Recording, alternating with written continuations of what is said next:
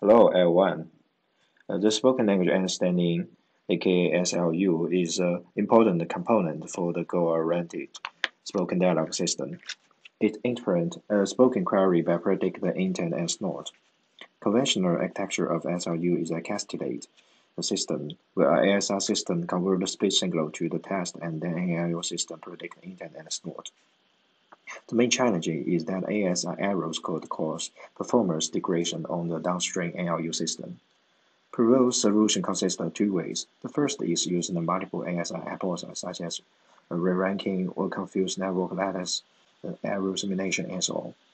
However, generating multiple hypotheses increases ASI decoding complexity and latency, and not all ASI systems could produce high-quality multiple ASI hypotheses. The second way is to use an end-to-end system, but the problem is the end-to-end systems are data-hungry. Our target is to improve the ALU performance on the ASR1 burst in the conventional cascade systems. Our main contribution is to explore the full potential of using the phone information and to improve the SLU robust to the ASR errors, including learning the join text and phone representations through the pre-training and explore phonetic information in fine-tuning. Considering the phone is a high-level speech feature, we use a single model to align the text and the phone in the semantic representations through the pre-training and explore the compilation with the phone information during the fine-tuning. On to benchmark, the proposed approach improved SLU performance on ASR1 burst and significantly outperforms strong baselines.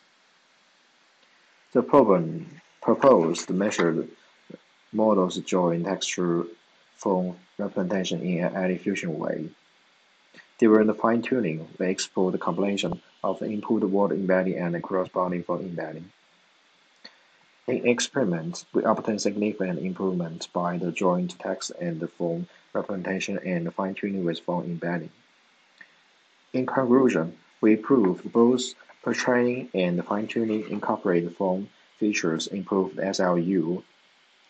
In probing experiments, we find the proposed pre-training model significantly reduce the distance of the representation between the acoustical confused words.